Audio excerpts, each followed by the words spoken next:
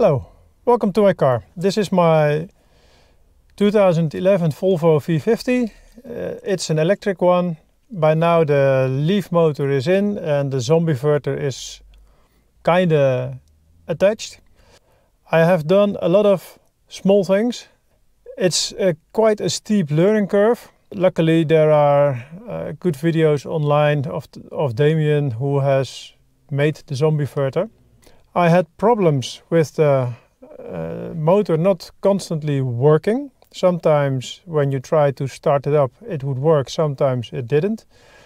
I think it was due to a bad battery connection. The 12-volt battery, I just put it on loosely, and probably because of doing that there was not enough contact and there was not enough 12-volt power to drive the motor. I have also connected the PDM to the battery, to the 12-volt battery, so that's now also connected. But I did that because I thought maybe that was one of the problems why it wasn't working. I've also started with the CAN communication. I have the CAN logs from Damien and I have put it into the car, and as you can see it kind of worked, but not exactly as in Damien his car. I also noticed that when I have run these CAN logs, the remote control from the doors does not work until the car goes to sleep. When I put a certain CAN code into the car, the power steering starts working. So I'm quite hopeful that it is going to work, but the CAN is still a thing I have to address. The drive shaft started corroding, so I had them removed, painted and reinstalled. The major thing I'm going to do right now is to get the Leaf stack ready to charge. And hopefully I am going to get it all working.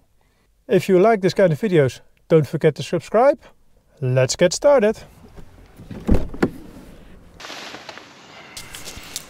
I have this setup made to be able to charge each of the 11 batteries individually. When charging two batteries at the same time with a dual channel charger, it blew up my connectors.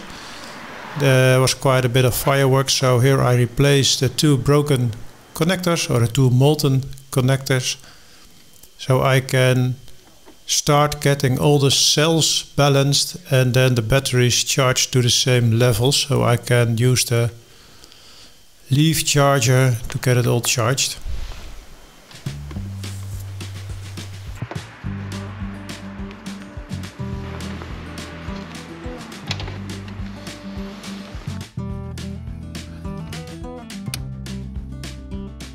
Temperature sensors are working. The volt gauges are also working.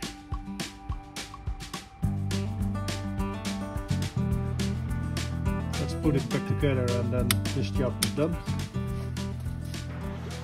I have this small charger, the power supply is broken, that's going to be fixed soon, hopefully. And then I can use this small charger to charge each battery through these ports.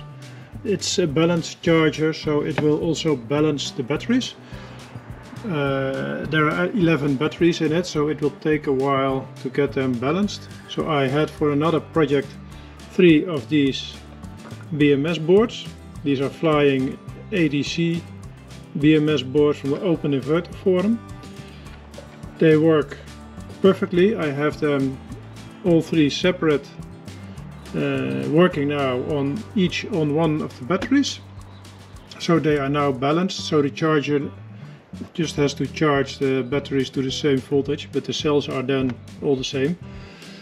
The case for this one is already printed with a 3D printer. It just has to go on. I have them all 3 on different CAN IDs. This one has CAN ID 10, 20, 30, and as you can see I have now 10 over here, and it's now running its balance program, so it's now balancing the cells. It has to do a little bit work still, but it will get there. It will take me, I think, about a week maybe 2 weeks to get all the batteries balanced. Here I connect the CAN from the Leaf stack to the CAN where the ISO shunt is on, so I have one CAN channel free to connect to the car. Now let's tell the computer it has now the motor on CAN 1.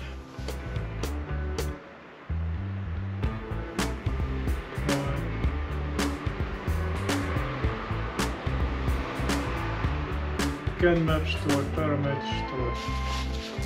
I had the old charge port from the Volvo removed. It's not the charge port which I use nowadays, it's the other side of the connector. So I used the Leaf charge port to put in here. I make a new adapter plate to put the Leaf charge port in. I use a sheet of aluminium to do this.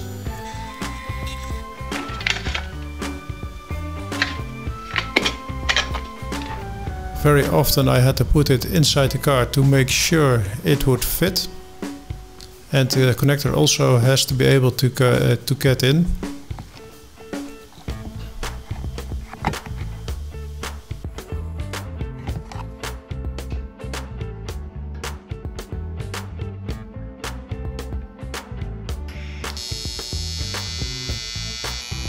I had to remove one of the small legs from the tube.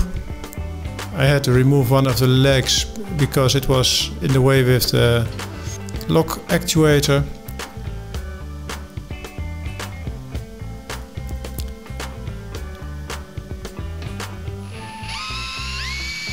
I tapped some thread into the tabs so I could screw in the bolts.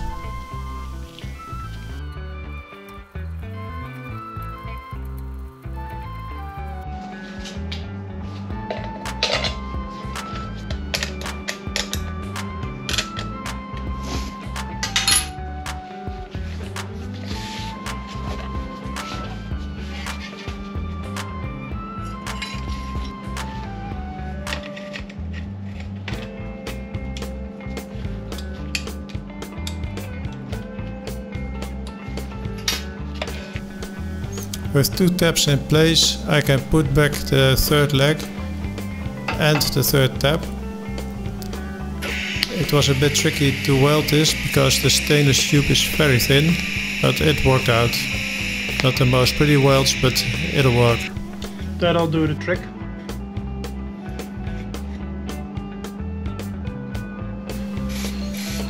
And with some rattle can painting, it also looks pretty nice. Next is connecting the wires for the communication with the charger and the lock actuator. So the high voltage needs to be in orange. I have this black tube that's original. I'm gonna use some orange tape. There was orange tape around it, but it fell off. So let's put some tape on it so we can have the charge wires, cables in a nice orange tube as it's supposed to be. First I have to put this one on here.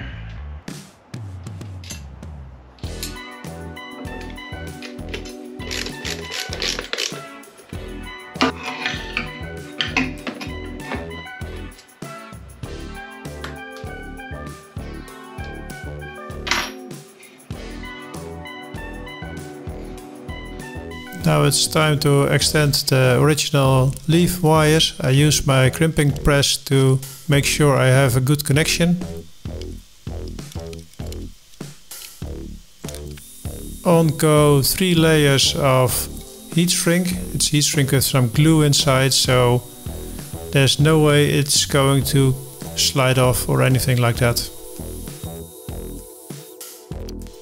When the complete wire is in the last piece of tube, I also wrap it with orange tape.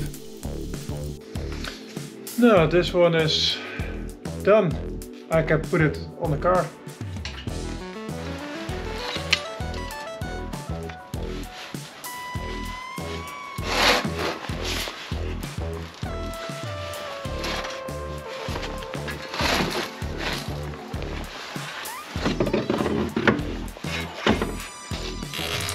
For now I use a temporary solution with some tie wraps to get the cable in place.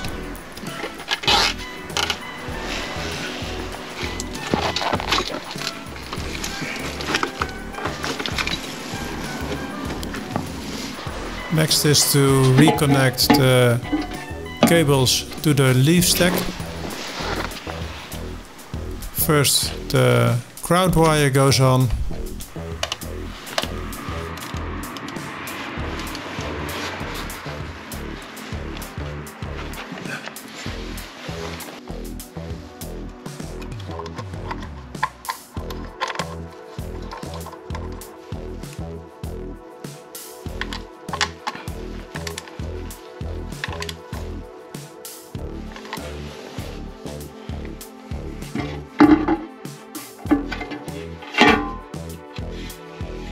White goes to brown. So white goes to green. Now I should be able to charge the car. Let's see what happens. So I have the granny charger. I have the zombie inverter in off mode. Let's connect the charger.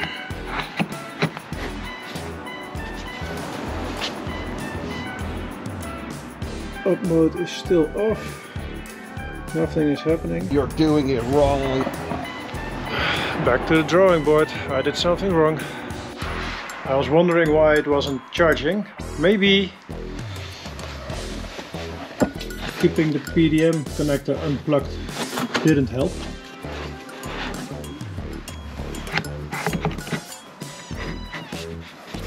You're doing it wrong again.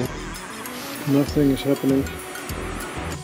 Since Damien told me I was doing it wrong, I was looking at his videos. It gave me a lot of information, but not the final solution. I got his settings from the truck. That one has also a complete leaf stack. So I was looking at his parameters. And that was clarifying a few things. This is probably charge control, not for the CCS charger, but maybe a little bit more because Damien has it set on enable. So I also have it set on enable now. 3 times is a charm, I hope.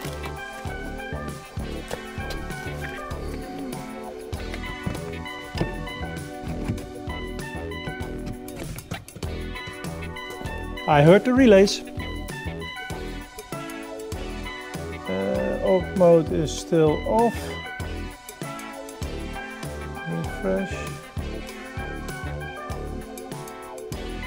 It's charging. Finally, I've got it charging.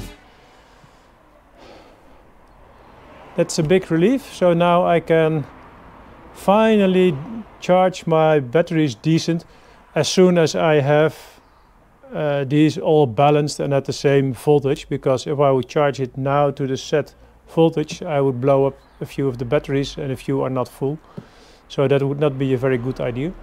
So I'm going to disconnect the charger and we'll see what happens then. I heard the relays again. Charge mode is up mode is now off. Thanks, Damien. That's it for this video. I hope you've enjoyed it. It has been taking me quite a lot of time to get this all done. That's due to the steep learning curve, and if you keep screwing up the settings, then yeah, it won't work, as you could have seen on the charger. That has taken me several days. Yeah, I'm not a professional, so it happens. Thanks a lot for watching. Hope to see you on the next one.